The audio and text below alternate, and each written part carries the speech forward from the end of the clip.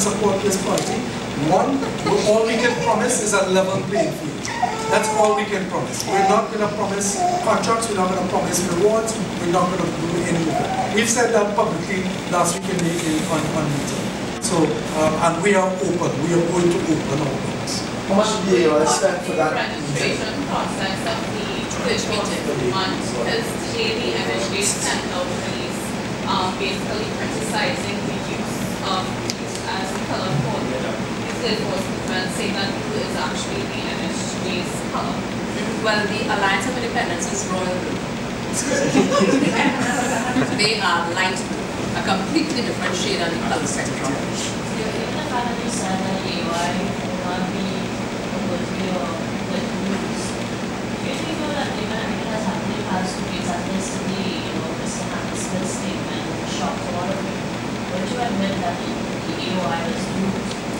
No, the statement, the issuance of the statement is the thing that took us aback.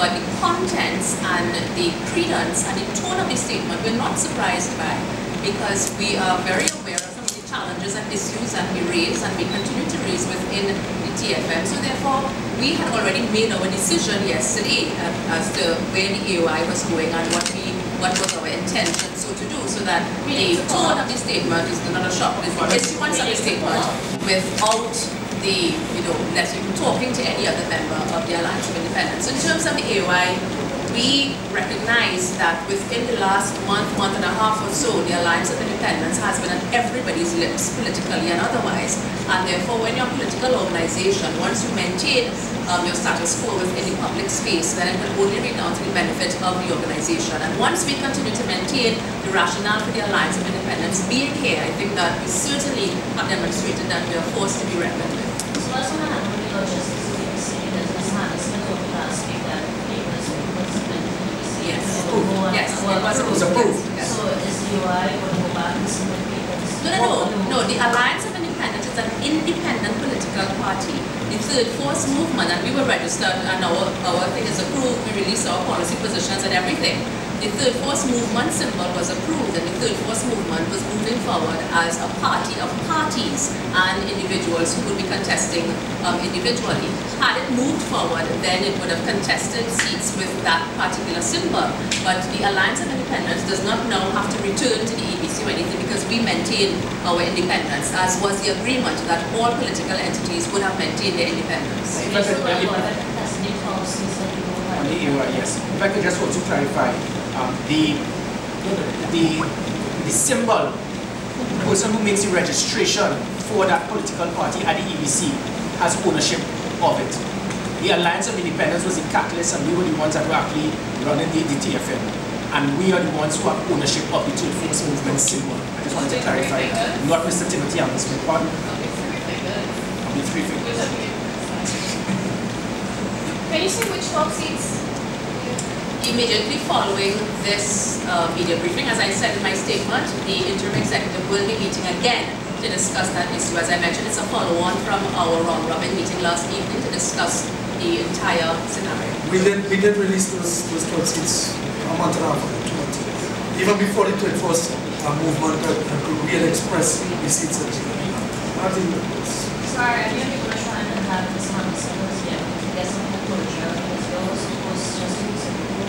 Certainly, and I think that would be the human thing to do. And certainly in keeping with the human thing to have done was to have advised us before the press release was issued. And I have no objection to that at all. And immediately following this, as I mentioned, the interim executive of the Alliance of Independence will be meeting, and we will continue the discussions that we had started yesterday evening as to the next steps of the AOI on the political landscape. Okay, and just one point on.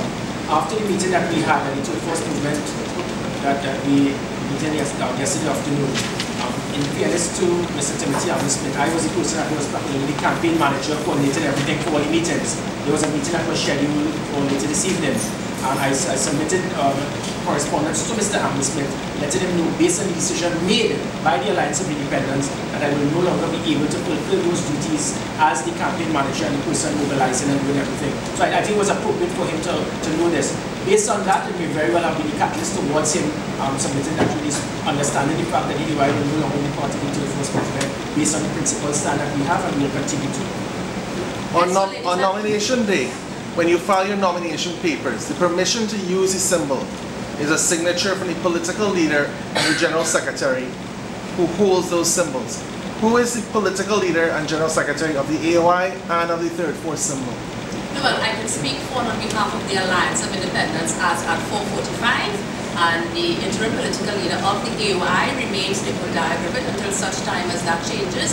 I would prefer any questions with respect to the General Secretary is Mr. James A. Fifi. I cannot speak on behalf of anyone else. No, but you just said the Third Force symbol.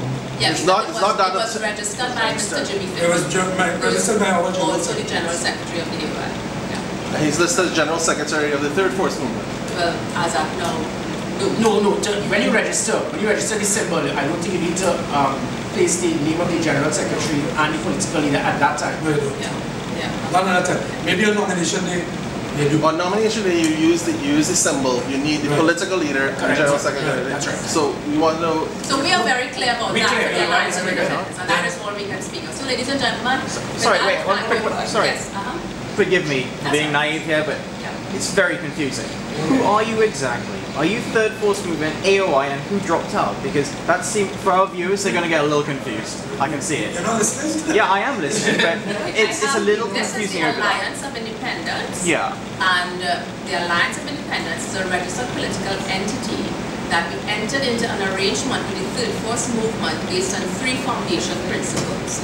The arrangement fell apart because for a number of reasons. Those reasons are outlined in the statement I read earlier, and I will provide you with a copy of those issues. So we remain the Alliance of Independence, and we are no longer affiliated, associated, or part of the Third Force Movement. I think what confused them is that you said that the symbol belongs to the Well, yeah. No, it was registered by our General It was registered by a member of the AOI. It was just registered by me, that's it.